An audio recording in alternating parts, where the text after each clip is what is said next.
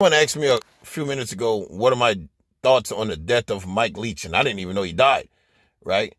And my thoughts, now that he's dead, are the same as when he was alive. You know, I would add, a bigot has died. A racist has died. A racist white man has died. A white man whose entire existence, right, was made possible because of African Americans. A white man who wouldn't have been shit if he wasn't coaching African Americans, right? And you would think that someone who's so much of his life, so much of who he would become, the head coach at all of these, at these high level areas, you would think that this would be someone that would cherish African Americans, wouldn't you? You would think that this was someone who would have a high opinion of African Americans, wouldn't you? You obviously haven't been following Mike Leach as closely as I have. See, my opinion that just because a white man is coaching black children means he likes black people came from this asshole, Mike Leach, right? Became because of who he was. And I turned to you on this channel. I said, just because a white man is coaching your kid doesn't mean he likes your kid. It was because of Mike Leach that I said, stop allowing racist white men around your children. I wasn't thinking about the bigots at Clemson at the time, right? But it was this fucker right here. This racist piece of shit right here. No, I don't have shit good to say about him now that he's dead, because I didn't have shit good to say about him when he was alive. I'm not going to be this hypocritical motherfucker like most people. This motherfucker was a piece of shit. Was a piece of shit.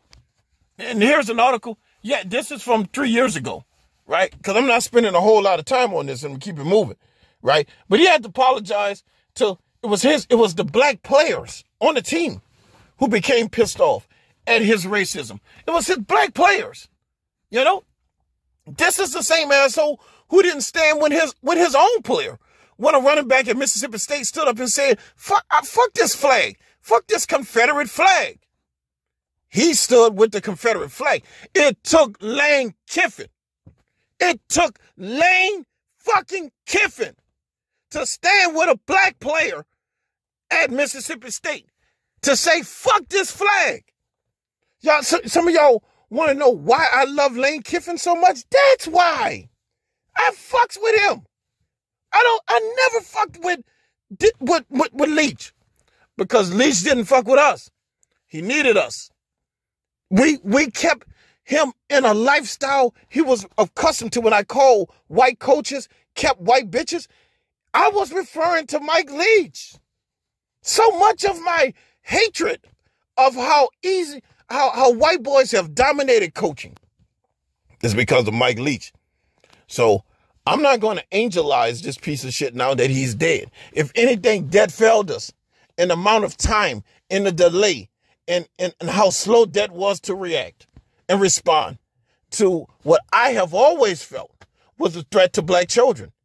This is the reason why I said we have to stop allowing anybody just because they like football don't mean that you guys have anything morally values in common. Y'all don't have shit in common but a ball, a brown ball, but they hate your black ass. Stop. 20 years of racism. There's been at least 20 years of racist shit from Leach. And now he's dead.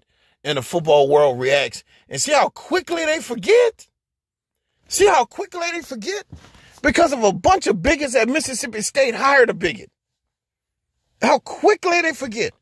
A losing ass coach like Mike Leach, who never amounted to shit, never did shit. He caught lightning in a bottle.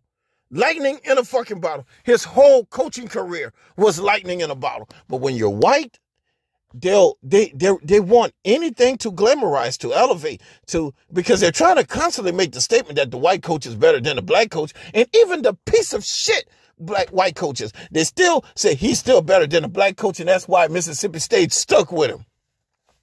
That's why they stuck with him.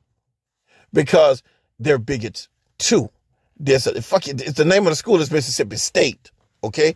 They're fucking bigots too. So the shit that he was saying, all that Trump shit that these kids had to endure, all of these tweets, all that racist ass tweets he made about President Obama. Oh, y'all forgot, huh? I told you I am a vending machine of the bullshit that they do in the SEC football. I archived this shit. I'm a curator of the fucked up shit that goes on in college football, especially as it relates to African American children.